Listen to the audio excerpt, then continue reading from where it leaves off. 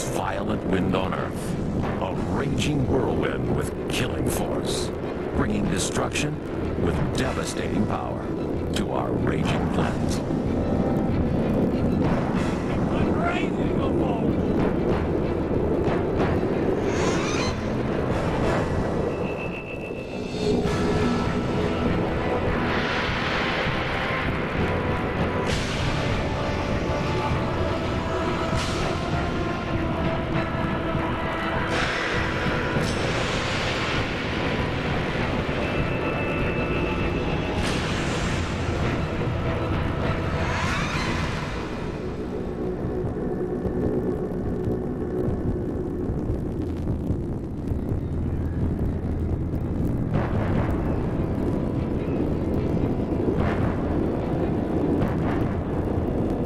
Before it hit was a tremendous roar.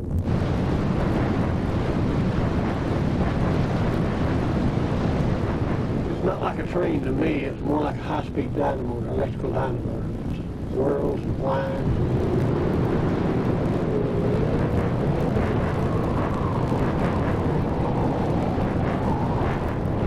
It's like a boom.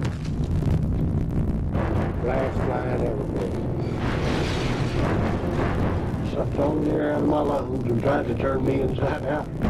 Enough raw force to push freight trains off their tracks, blow cars into the air, rip houses out of the ground, and hurl people hundreds of yards. The house moved at least 100 yards, maybe a little more, and up and down the road, all over, there was nothing left. Everything was destroyed.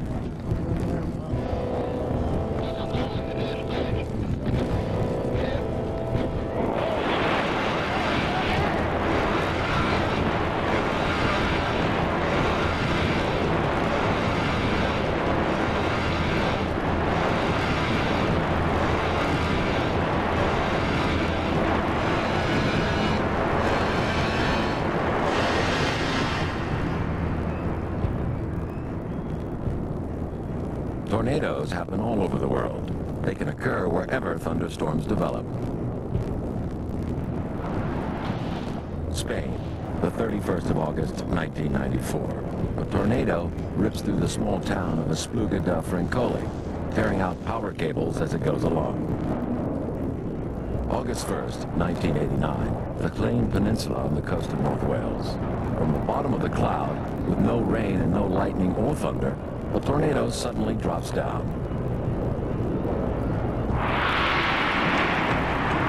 Japan gets its share of severe weather. This tornado struck the city of Yokohama on the 7th of April, 1997. Later, it was strong enough to wreck a train in Yokosuka.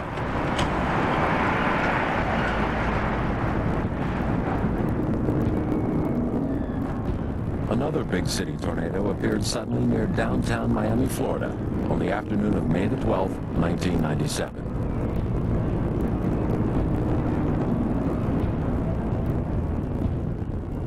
Despite its terrifying appearance, this monster injured only 7 people before it rolled out into Biscayne Bay.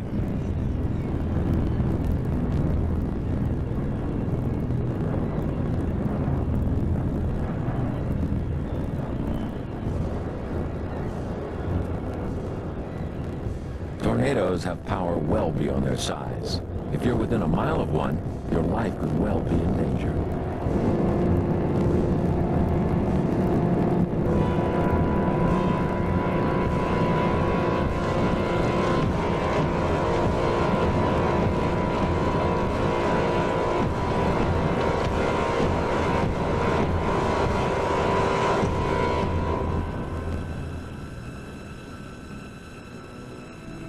Sometimes tornadoes hunt in packs. A storm will spawn a whole family of tornadoes. And that's what happened in Arkansas on March the 1st, 1997. 20 tornadoes touched down in 5 hours. The town of Arkadelphia was worst hit. About a third of it was destroyed.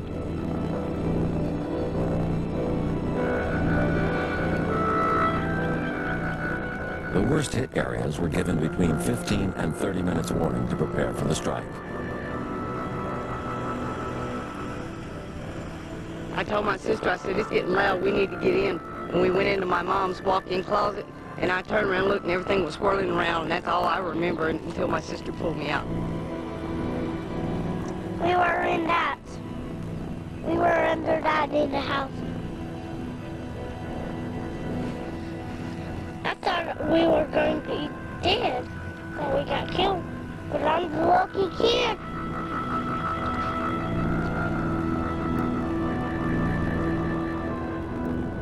America endures more tornadoes than any other country on Earth. Tornadoes strike with terrifying force and astonishing frequency, killing an average of 80 people every year. Sometimes a lot more.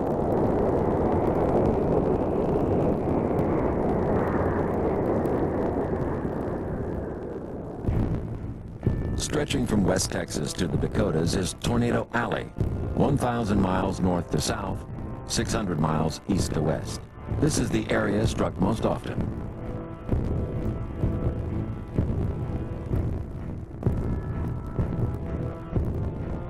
It's the heat that drives them. In spring, the warm, humid air traveling north from the Gulf of Mexico clashes with the cool, dry air moving south from Canada. Where these airstreams meet, huge supercell thunderclouds begin to build.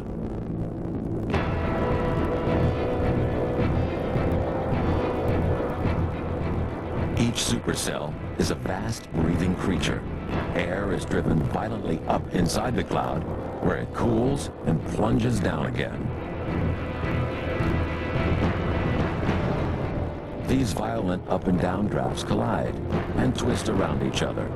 The entire cloud becomes a titanic mass of wild, turbulent air, 12 miles high and perhaps 20 miles across.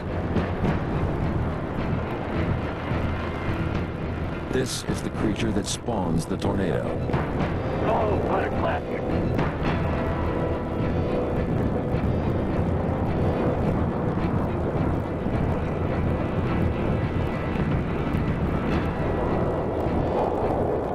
More than 900 tornadoes touch down in America every year, most in Tornado Alley, making this area the tornado capital of the world.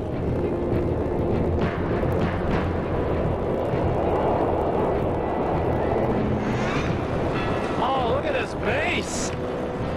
Look at this base!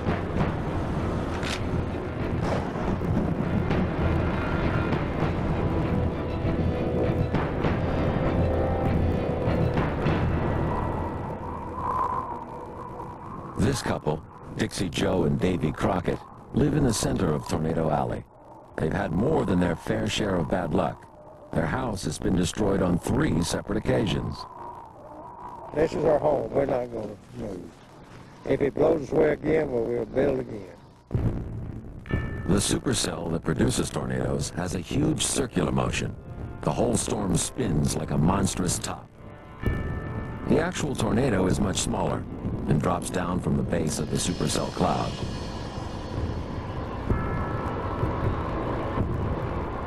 This is a computer model of a supercell. The computer's been programmed with mathematical equations which predict how the storm may behave.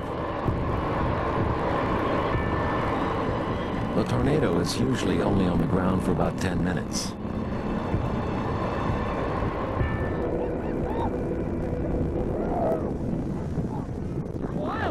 There is a scale of tornado power, running from F1 to F5, rather like the hurricane categories.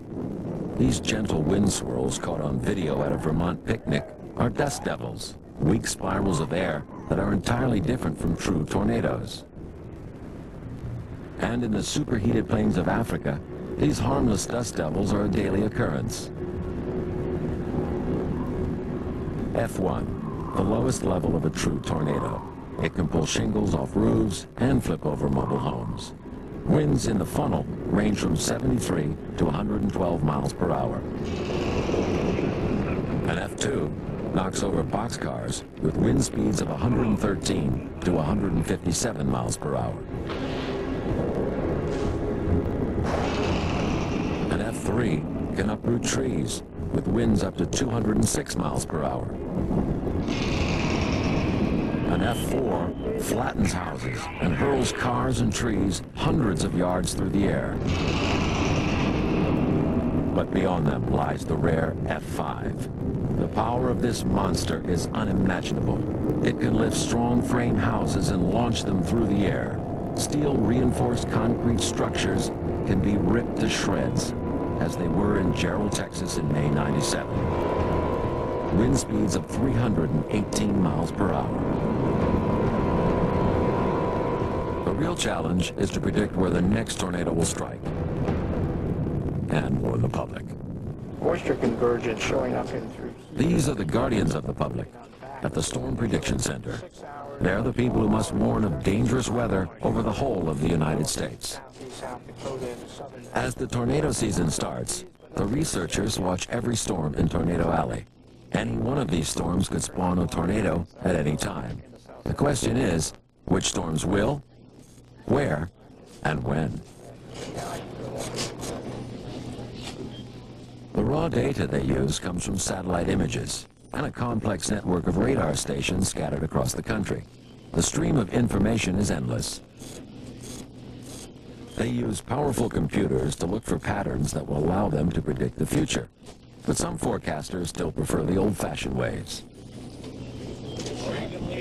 And done by hand since, I guess, meteorology started, so it gives us a better feel for what's going on in the atmosphere and close to real-time situations when we analyze the observations by hand. 8462. 8462.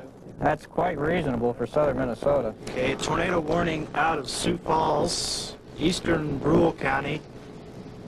Tornado was indicated by radar.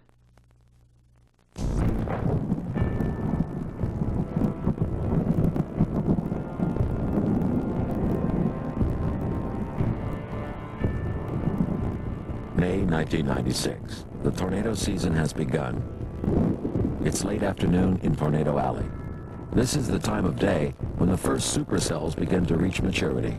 This slow-moving storm appears calm, even beautiful, but this is a dangerous time. 50 miles away, the Weather Service is watching the storm with its sophisticated Doppler radar equipment, looking for the signs of tornadoes. Doppler radar measures how fast an object, like a raindrop, is moving towards or away from you. In effect, it's measuring wind speed. It's pretty reasonable over here. 45 knots a shear. The extreme sensitivity of Doppler technology is beginning to transform tornado tracking from an art to a more exact science. Starting to get a hook on. It might hit that little town called Ware, Yeah. maybe somewhere close to him. Yeah. This is a time of extreme uncertainty. Even Doppler radar cannot provide enough detail to predict exactly what will happen next.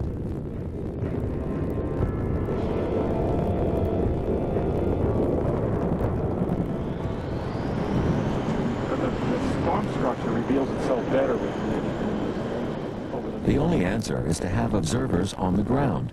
Jim Leonard is one of an ever-growing handful of people who hunt tornadoes for a living. Now they call it a cone wall cloud. Oh, right. Didn't really exist. The scene coming up hopefully might make it. He spends each spring hunting storms in Tornado Alley and relaying back information on precisely what's happening. That storm was piddling for the longest time and all of a sudden took off. The extraordinary skill of Jim and the other tornado chasers is being in the right place at the right time. Yeah, but it's the same kind of mushy stuff we kept watching yesterday. We kept thinking we'd go into a tower and never did. Yeah, we were thinking head down on 70 and blast west there if it looks like it's... Across Tornado Alley, a series of thunderstorms are forming. One begins to rotate.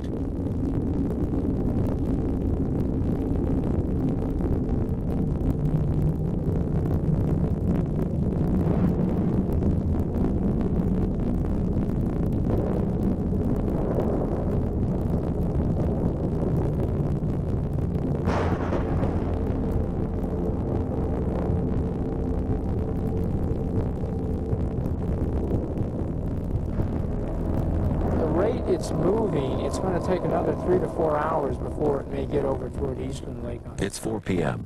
At the Storm Prediction Center, the radar screens and satellite images are not looking good. I still think it's going to be somewhere in the Watertown area. They will soon have to issue a series of general watches. These are advisories to be prepared in certain areas across the country. It means there's a strong risk of severe thunderstorms developing over the next 2 or 3 hours. Hi, Buffalo. This is Mike Bishop from the Storm Prediction Center. Yeah, how you doing, Mike? Good. We're going to have to tack on south of the current watch, I believe, based on what I'm seeing developing in Ontario County. Yeah, it looks like it's all developing in the southwest. These are the kinds of storms that could generate tornadoes, but it's still too early to issue a specific tornado watch. Severe thunderstorm watch number 393. We'll start it at 0Z and end it at 4Z. Be 30 miles either side of the line. By late afternoon, numerous thunderstorms are powering up over Tornado Alley, too. Rich Thompson is an old friend of Jim Leonard, who's out there on the plains. Rich calls Jim. Hello. Hey, Jim, this is Rich. Hey, Rich. Well, I was curious if you've seen any indication of rotation. Yeah, but there was 3 storms along this bunch here. Yeah, they just look tired right now. Okay, it looks kind of messy on radar right now, and I'd be prepared to have an outflow boundary maybe approaching you from the northwest in the next 45 minutes or so. Oh, really?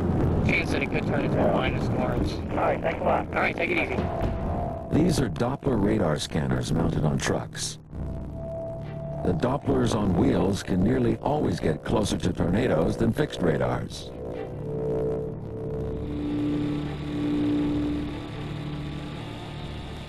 But in 1996, the research team hoped to go one better. Their goal? To send an instrument package and camera right into the heart of a tornado using a remote-controlled helicopter. If they succeed, they will make history by getting a view from inside the funnel itself for the very first time.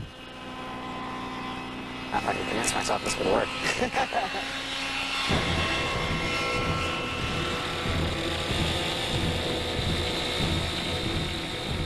The helicopter carries a camera, a pressure sensor, and a thermometer that Frank Gallagher put together. Jeff Bell piloted it from the ground.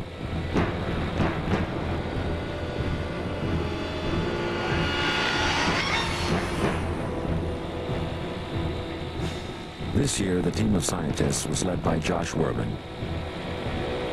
The helicopter carried a tiny radio transmitter with a range of 14 miles that would guide them to the wreckage wherever the tornado dumped it. Early May, the tornado season is on. The Doppler on wheels heads for Tornado Alley. The tornado is hunted like a dangerous animal. The next 6 weeks are the scientists' best opportunity to catch their prize. Hey, this is Christine from the Weather Office in Amarillo. And we've just issued a tornado warning for Deaf Smith County. And the warning is in effect until 6 o'clock.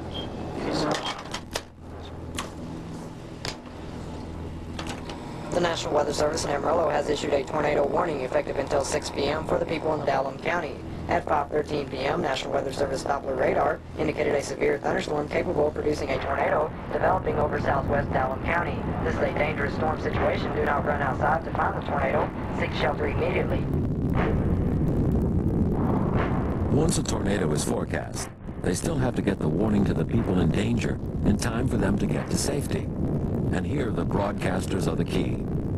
Gary England is the chief meteorologist for KWTV in Oklahoma City. Okay, on the risk area, we continue along the line from Ponca City to Weatherford to Lawton. To the west of that, about out to the border, we'll continue with a moderate risk of severe thunderstorms. That could be some large hail and high, strong, damaging winds, that type of thing.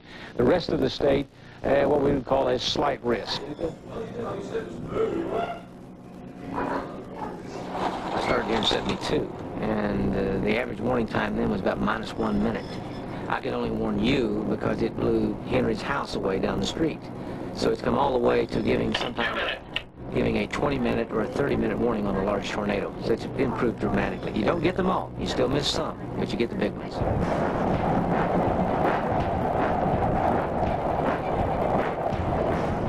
To understand tornadoes better, scientists must strive to measure what's happening inside the funnel itself.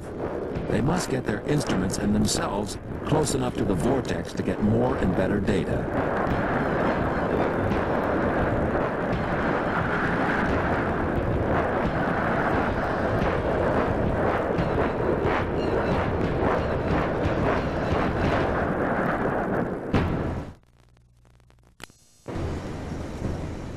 In 1994 and 95, the National Severe Storms Laboratory deployed a fleet of 13 research vehicles in the struggle to learn what happens inside a tornado.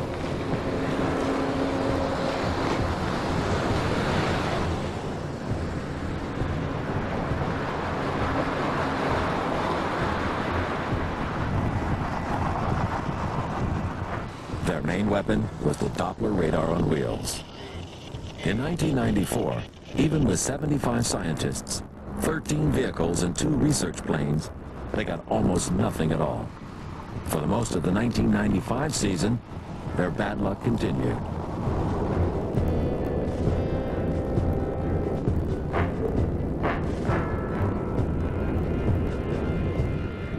As the 1995 season wore on, they came close to several large tornadoes, but not close enough. They weren't able to get a good close radar shot of a funnel.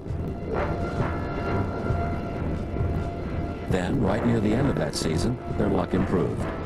Dimmitt, Texas, the 2nd of June. Success, finally. For the very first time, using the Doppler on wheels, scientists had real data from inside a tornado.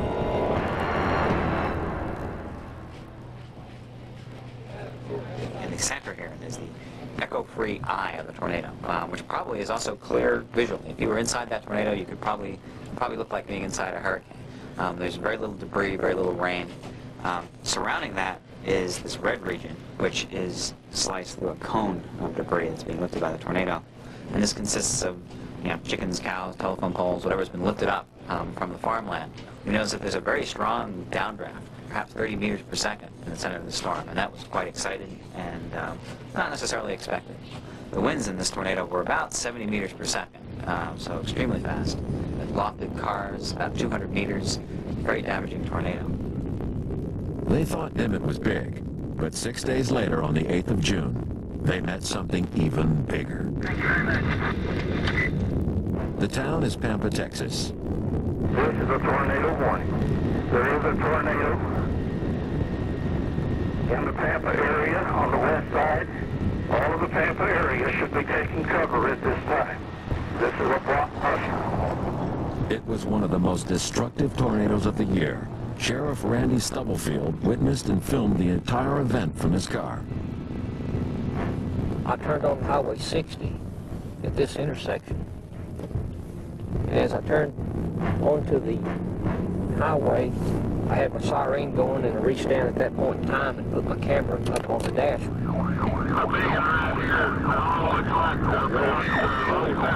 At this point in time, I could see the tornado straight ahead of us, and it had not yet reached the ground.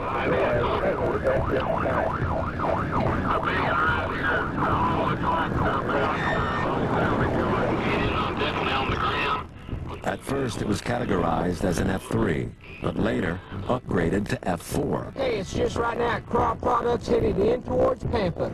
At Craw Products, just hit it.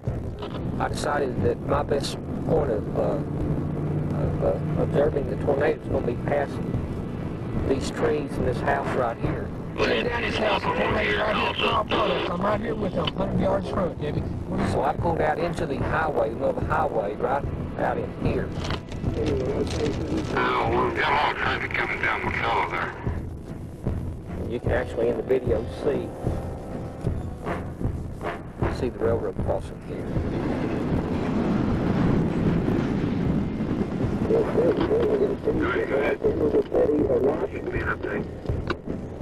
But the taller buildings over there is what's the first part of the city that it hit.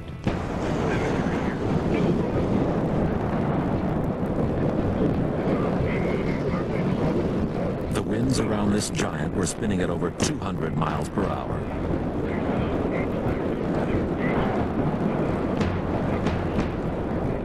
This is probably the clearest evidence of a tornado's power ever caught on camera. Amongst the flying debris, you can see a pickup truck flicked into the air as casually as a pebble. Oh, it's happened! And this is what automobiles look like after they've had a tornado encounter. All of these were destroyed on that summer afternoon. They belonged to Ted Quillen. This was a late model Chevrolet self-contained motorhome in perfect condition with 13,000 miles on it before the storm, and as you can see, afterwards.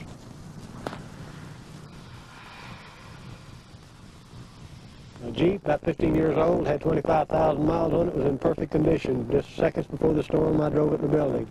Late model Chrysler with 30,000 miles on it, changed oil every 1,000 miles, perfect condition before the storm.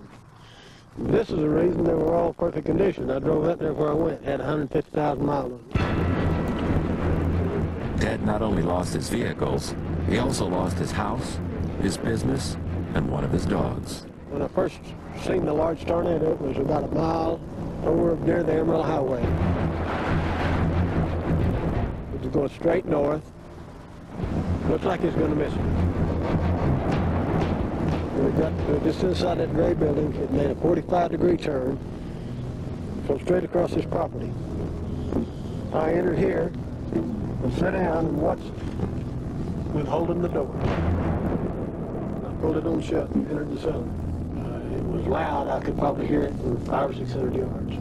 Suddenly, in all this noise and debris, I heard in my mind the voice said, "Go to the bottom and go left." I done exactly that. The door flew open. My dog ran up to the bottom, and out she went. I looked up and seen right inside the middle of the vortex. We have power lines that are down, and it just won't quit. It continues to be on the ground. Debris flying everywhere. Everybody remain under cover. But the Pampa tornado was not the end of it. That Thursday afternoon produced a whole string of tornadoes. Tornado number 2 is right there. That day, 21, maybe more, violently struck the countryside around Pampa. Even the total number's not certain. What is certain is that some were huge. There were at least 3 storm chasing teams in the area, and they recorded much of the drama on video. Jim Leonard was out chasing with his friend Rich Thompson from the Storm Prediction Center. Hurry up, quick. Get the whole it's turning right, fast. Hurry up. Wait, south. I say about 2 to 3 miles, maybe a little closer.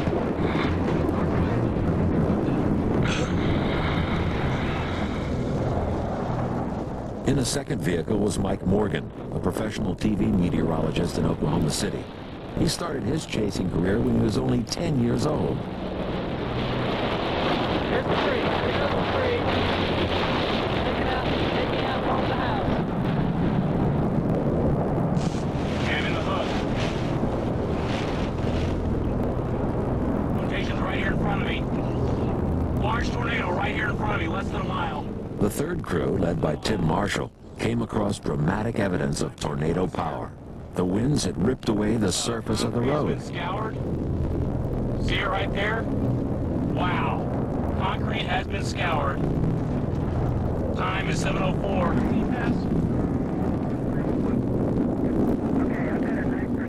Much of this area is open farmland. The homesteads are well spread out. But with this number of tornadoes, inevitably some houses were hit. The Hogan family did not have a storm cellar. They took shelter in 2 closets in the center of the house. 2 hid in one, 3 in the other. There, in the terror of total darkness and thunderous noise, they sat the tornado out. For the 7 minutes the tornado took to rage over them, Rob Hogan knelt and prayed. His father, Chuck, stood behind him in the tumultuous darkness. First thing I heard was when the front porch exploded.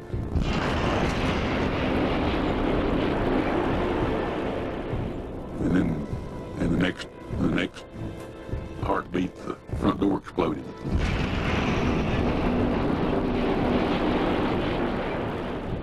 It's where it's hard to breathe.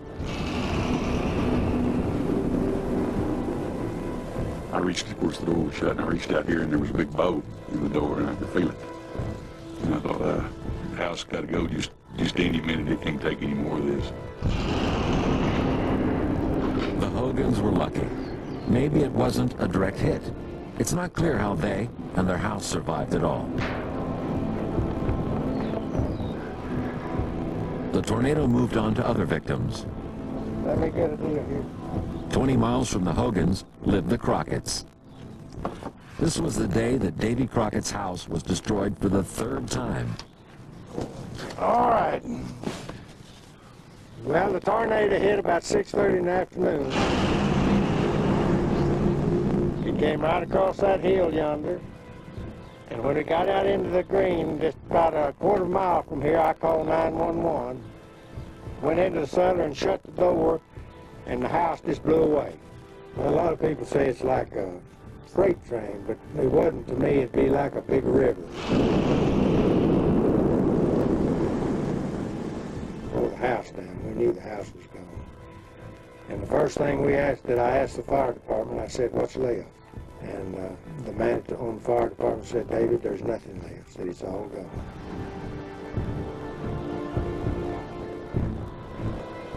Out in the fields, Davy Crockett's livestock suffered the full force of the tornado.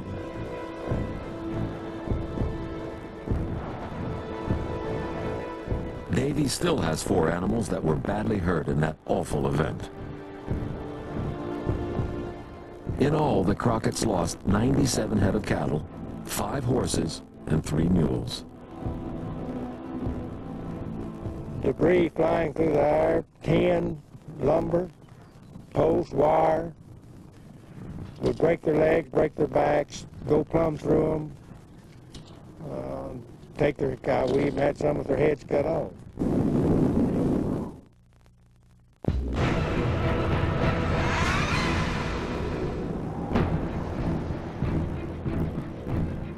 (1996) was a year for a new approach for the scientists. They were trying guerrilla tactics. They had just 2 vehicles instead of the 13 they deployed in '95.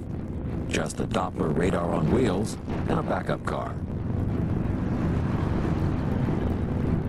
They hoped the maneuverability of this small team would get them to the right place more often. They also had with them the radio-controlled helicopter with its instrument and camera package. They hoped to fly straight into a tornado's heart and record the very first pictures of what's inside. It's early afternoon. Josh Werman has a dilemma. It will be hours before any tornadoes develop today. But he must make a decision now about where to look for them. Well, basically we're trying to decide whether to go northwest towards Colorado, where not much is happening now, but there's a potential for some supercell storms, which if they form would be likely to be tornadic. Or we could try to head southeast to where there's already convection starting to occur, but it might not be tornadic. And unfortunately we're right in between, and we're about 2 or 3 hours from either, so we really at this point have to make a decision to go that way or that way. Either way, the team must drive several hundred miles, a normal day in the life of a tornado hunter. So if it was in my own car, I'd probably go to the Texas Canyon after then you're stuck between a rock and a hard place. Yeah. Finish here in a cold place. Josh decides to head for Liberal, Kansas. He won't know for several hours whether he's made the right call.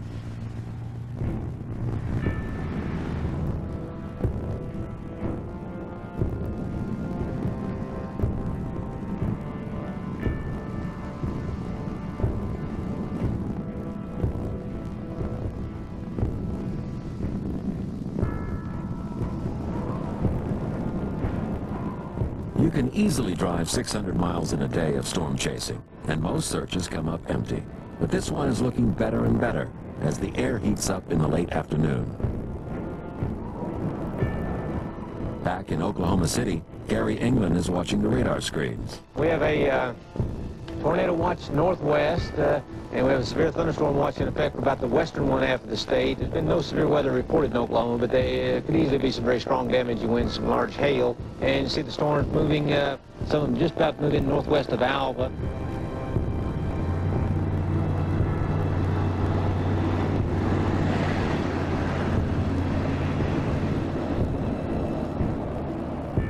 It's getting cold, very cold. We really ought to move sometime soon, I think. Josh and his team made the right call, but they're still a long way from success. The storm fronts can stretch for 100 miles and move at 20 miles an hour. Josh hopes that scanning the clouds will at least give him some indication of where and when a tornado might develop. He needs to get within a mile of the exact spot where a tornado may just possibly touch down in the next hour.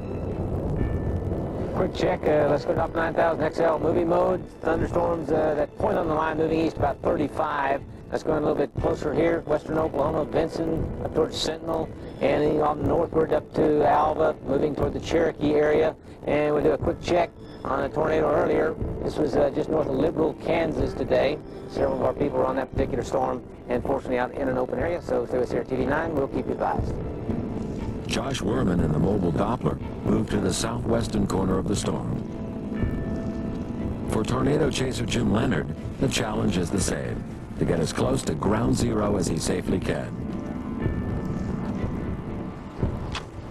The National Weather Service in Amarillo has issued a tornado watch for all of the Texas Panhandle. The warning goes out on shortwave radio, by computer via satellite, by Weather Service alert radio, and as a last measure, by direct phone calls.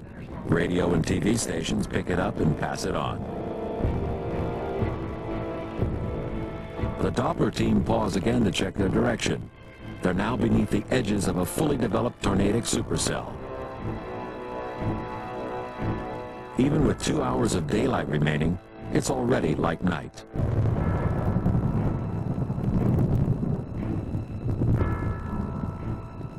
Yeah, this is the north direction. See, these oriented to the northeast, southwest, they're moving like that a little bit, so we're still not getting hailed on, right?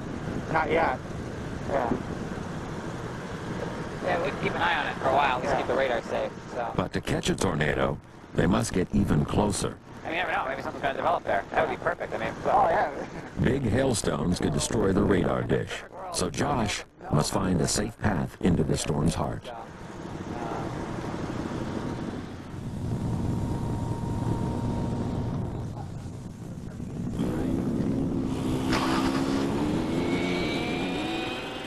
It's time for one last trial of the radio-controlled helicopter under storm conditions. Again, it works perfectly. It copes easily with the wind. They check out the radio direction finder. It works too.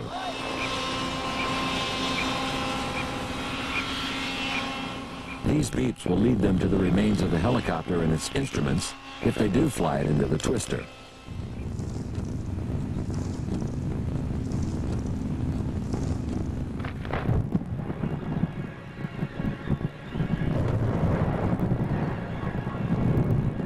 Suddenly, a wedge of slowly rotating cloud, shaped like the base of a pyramid, descends. This is called a wall cloud. It's the final sign a tornado could form in minutes.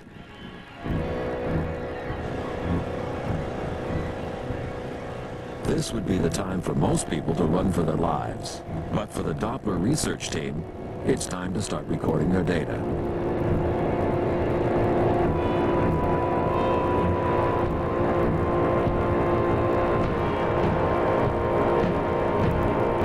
Tornado hunter Jim Leonard is also closing in.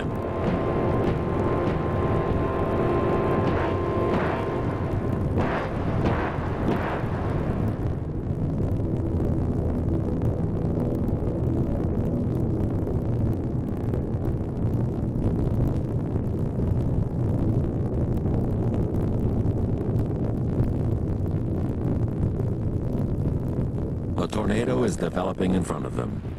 Its violence is hidden behind a veil of whirling dust. Inside it will be winds well over 100 miles per hour. Now would be the time for the scientists to launch the helicopter. They're close enough to aim accurately, but there is another big problem.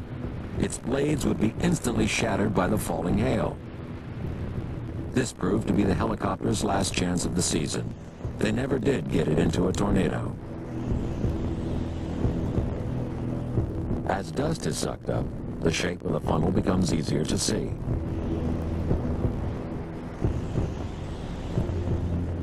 Kansas was fortunate this day.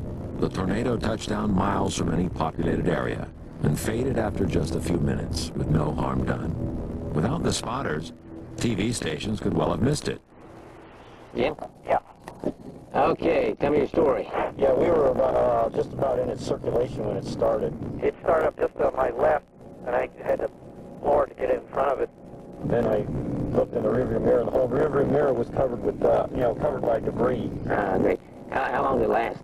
I think it lasted about 10 or more minutes. It was moving very slowly, if almost no movement at all for a while. We're getting hit like baseball hail at the time. Saturday night, a week later, 9 p.m. in the evening.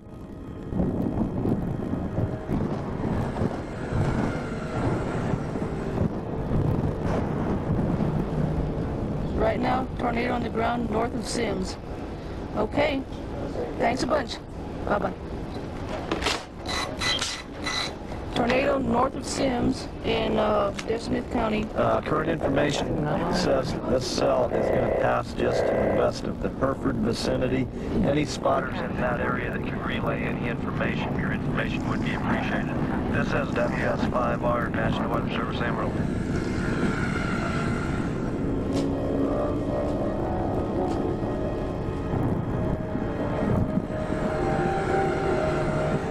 The Doppler truck has also spotted the Sims tornado.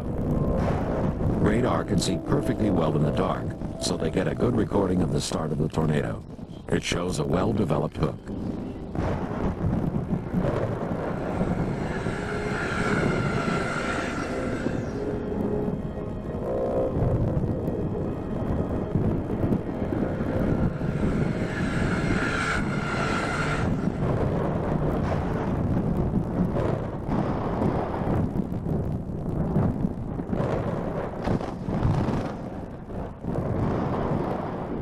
For some, the night brought tragedy. The Sunday morning daylight showed the true reality. The tornado's visit was brief but devastating. It was an F2, only on the ground for 12 minutes, and in that time, it traveled 3 miles. Fortunately, no one was injured, but it leveled 2 houses, damaged 2 more, and destroyed a barn.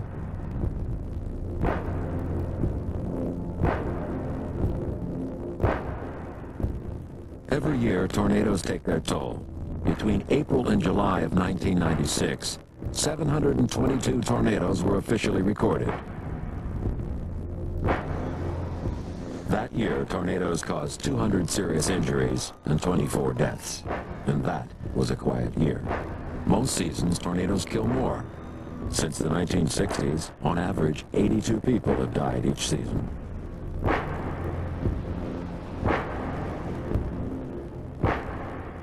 Back in the 50s, tornadoes killed many more, 200 to 300 people each year.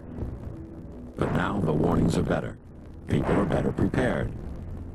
And buildings are designed for better protection. Of those killed by tornadoes, 50% are attributed to mobile homes. His wife left minutes before the storm crushed their house. If 1996 was an easy year for tornado deaths, then 97 started off in the worst possible way. Arkansas, March the 1st, 1997. 20 tornadoes touched down in just 5 hours. 26 people were killed. Just one day in 97, it topped the previous year's total.